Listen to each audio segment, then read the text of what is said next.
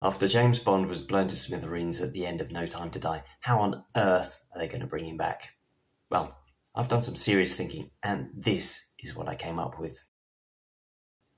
Now, it's not the first time that Bond meets his apparent demise. Ian Fleming was unsure whether to continue with 007 after From Russia with Love. Much to the dismay of his readers at the time, the book ends with Bond collapsing after Rosa Klebb poisons him. Luckily for us, though, he decided to continue. And at the end of You Only Live Twice, he's missing, presumed dead in Japan. Bond is suffering from amnesia and heads for Vladivostok, but it's unclear if he'll ever return. Skyfall borrowed from this when he disappeared after the mission in Turkey.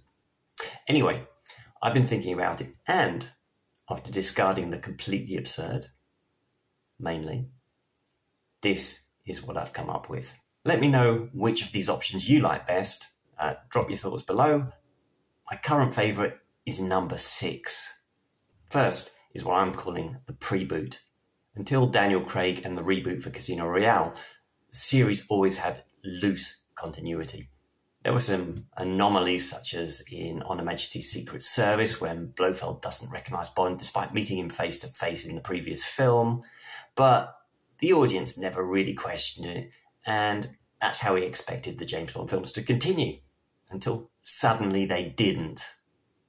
So with the Preboot, they just ignore the Daniel Craig era and carry on making James Bond films with 007 fully formed as an experienced 00, resurrecting the timeline dropped with Die Another Day. Which leads me into option 2. The Soft Reboot is similar to the first option.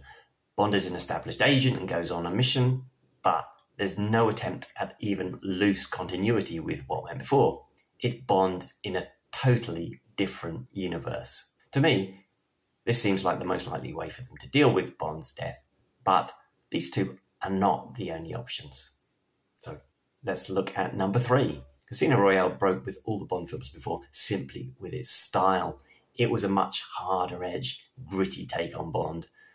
Timothy Dalton's film veered that way, but Craig's film fully embraced it. But much more fundamentally, it was the first Bond film to fully reboot the character, throwing him into the 00 section at the beginning of his career. He was still learning the ropes. But do we really need to watch Bond learning how to order a martini again? We get it. Shaken, not stirred. I would say nothing about the Codename Theory, but someone is sure to bring it up if I don't mention it. In this scenario, James Bond is a codename that can be adopted by a brand new agent. In this case, we can continue the Daniel Craig timeline and pick up a new agent, who will henceforth be known as James Bond. I know. Some fans love this theory, but no. Option number 5 is what I call the sequel prequel. In this option, we can keep the Daniel Craig timeline but explore what happened between those scant few missions we've had over the last 2 decades. A new actor plays James Bond in the continuity established by Daniel Craig, and we find out what happened between the events of Quantum of Solace, say, and Skyfall.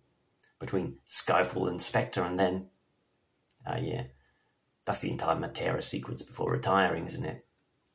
But trying to fit a new Bond film between existing Craig movies is like trying to squeeze an Aston Martin DB10 into a parking spot made for a Fiat 500.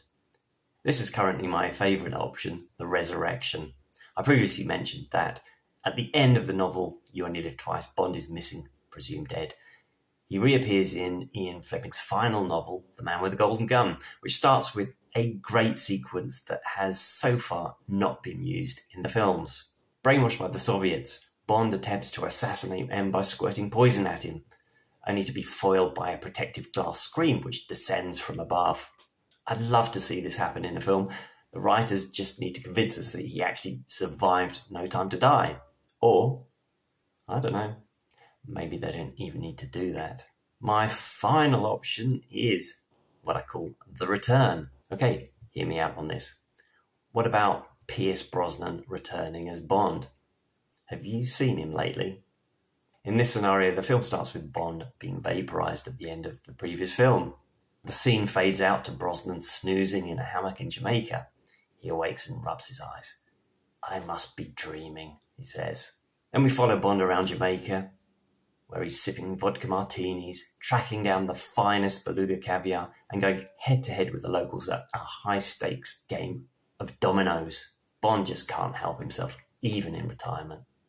Is this one too crazy? So how do you think they'll bring back 007 in Bond 26? Drop your theory in the comments below. Let's see who can come up with something crazier than my option 7. And don't forget to subscribe for more 007 goodness.